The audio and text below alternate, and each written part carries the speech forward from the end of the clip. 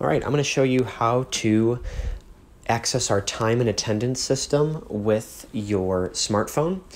You're going to want to make sure that you download the Paychex Flex app, which is in the App Store or the Google Play Store. It has this blue icon.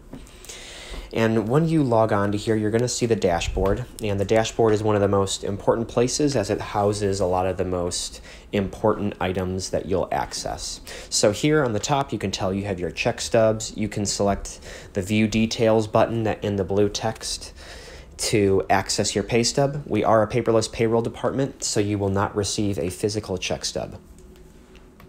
Also, you will notice that here is the clock, our time clock. You can press the green button to clock in. When you're going on a meal or clocking out for the day, you can press the clock out button that will appear once you have clocked in.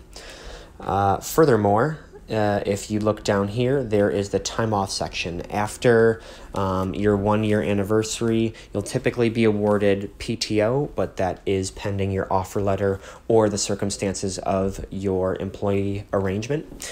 If I click on View All here, I can request time off by selecting this blue button that says Request Time Off. Here I can select the type of PTO I'm requesting, whether it be a floating holiday or PTO or whatever arrangement you have. I'll select the date. So let's say I want to take off next Friday. I will select that date. And I will also notice that it says to. So this is really from 4/16/2021 to 4/16/2021. That implies that you're taking 1 day. Here I'm going to request the number of hours. You can take them in 4-hour or 8-hour increments, but nothing in between. So I'm going to say 8 hours. The start time isn't super relevant as the PTO request itself is just for whether you're taking the day or the half day off. Also, you can add notes here to say, hey, going on vacation.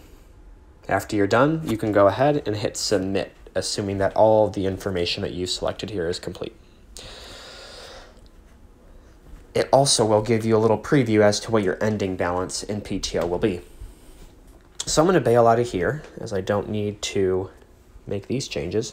Also, you can see your previous requests and their status and your accrual history, which will show you kind of the running balance of your PTO.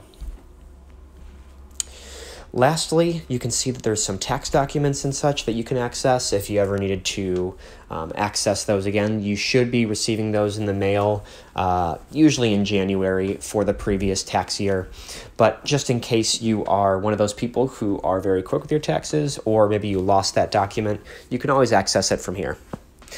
Lastly, I do want to mention that you are required on Monday of pay week to navigate to the time and attendance section here where you can review your time card.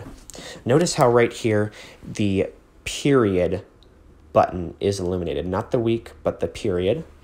And here you can see that April 5th through April, or rather, I have the pay period located right here at the top where it says March 22 to April 4th. So that's how you know what pay period you're referring to. You're going to want to go in to this time and attendance tab each Monday of the pay week. Okay, so if you're getting paid this upcoming Friday and it's Monday, you need to go in here, you need to navigate to this page, and you need to approve your hours.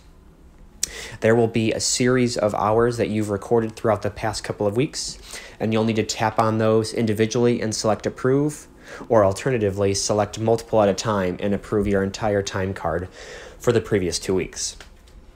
That's pretty much it when it comes to accessing the time and attendance system and our payroll system. There is one more app that I will display, which is the Paychex Time app.